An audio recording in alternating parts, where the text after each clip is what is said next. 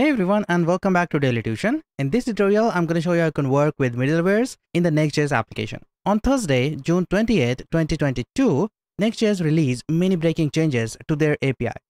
In Next.js 12.2, you're going to have many useful features, just like the stable middlewares, on-demand ISR, Edge API routes, Edge SSR, SWC plugins, and improvement in the image component of Next.js. In this lecture, we're going to talk about middlewares.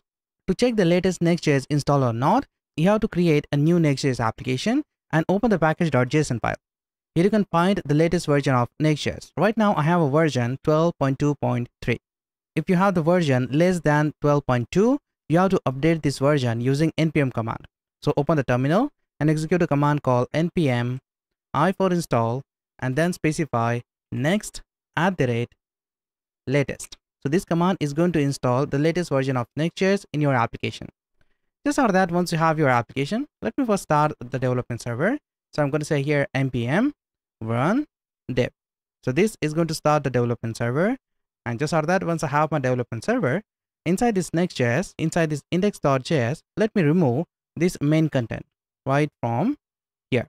I'm going to add h1 heading tag and say index page. Save this file, and now what I want to create a middleware for this application. As you know, previously, to create a middleware, you have to specify a file name called with underscore middleware, and then you specify your extension to it. And you create this file under the pages directory at any level. Middleware execution was based on the file path where it was created. You should declare one single middleware file in your application, which should be located next to the pages directory and name without this underscore prefix. This middleware file still have either .js or .ts extension. That's upon you. Middleware file will be invoked for every route in the application. So let me just create this simple file in this application. So I'm going to select the next app, and inside this root directory, I'm going to create a file called middleware. So I'm going to say here middleware.js. Make sure the name is exactly same, so the Next.js can recognize your file. Inside this file, here is specify import. In the object, you call next response. I'm going to get this from next server. So from the Next.js server library, I'm going to get this next response. Then I'm going to export a function and name this function middleware.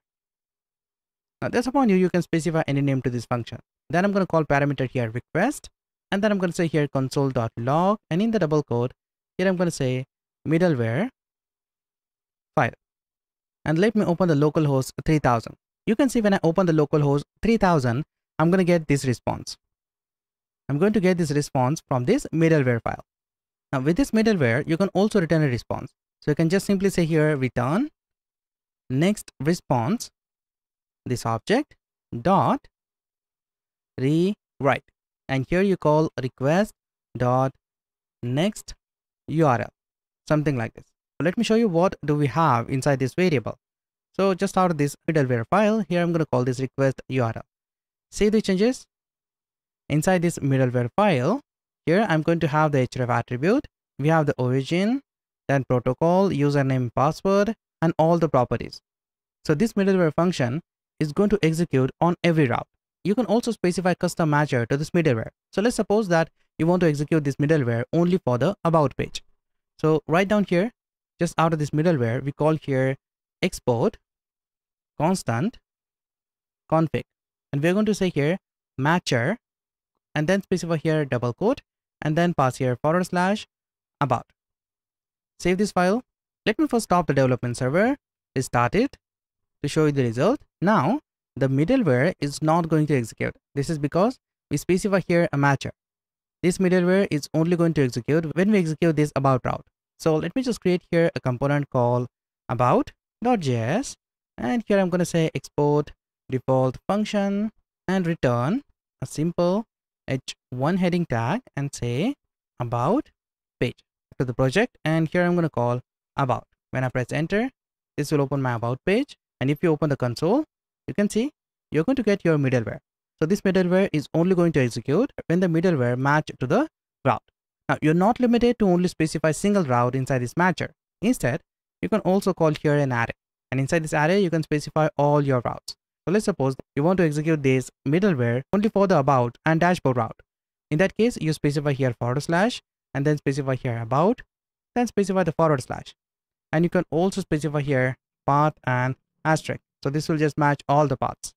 Then you call here comma and specify the second argument. And here we specify dashboard / colon path and asterisk.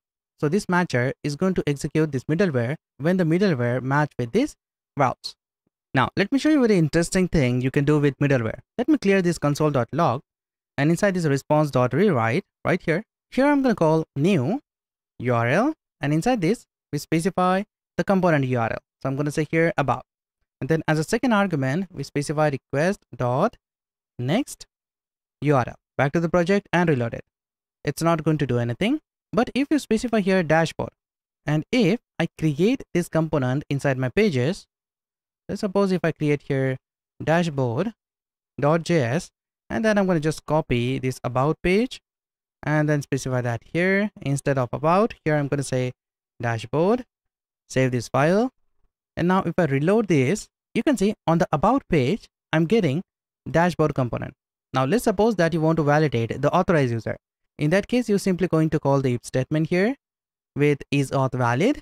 You're going to import this isAuthValid function from the file. And then here you say if the user is valid, then just move to the next middleware. And if the user is not authorized, then you can return this statement.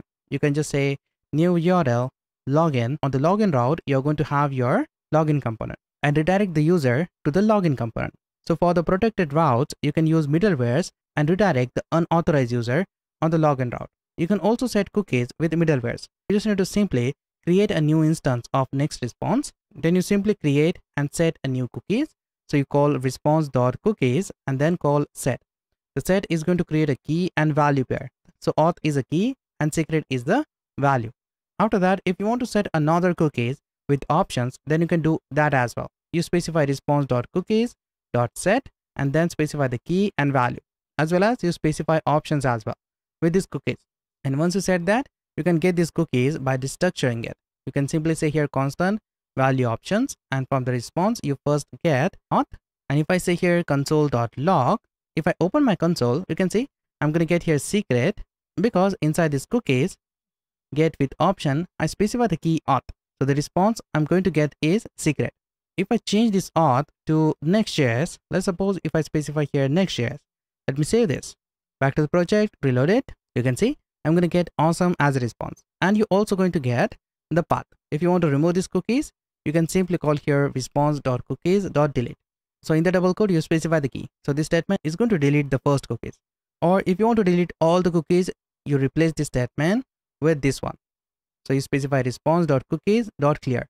So this statement is going to clear all the cookies. And at the end, you return the response.rewrite and then specify request.nextURL. Now, if you remove this statement from middleware, you might get some error inside the console. So at the end, when you write your middleware, you should migrate to use rewrite or redirect. I hope you understand how middleware is now being used in Next.js 12.2. If you find anything useful, make sure to press the like button, share this video with your friends, subscribe for more latest videos. That is all for now. I will see you in the next one.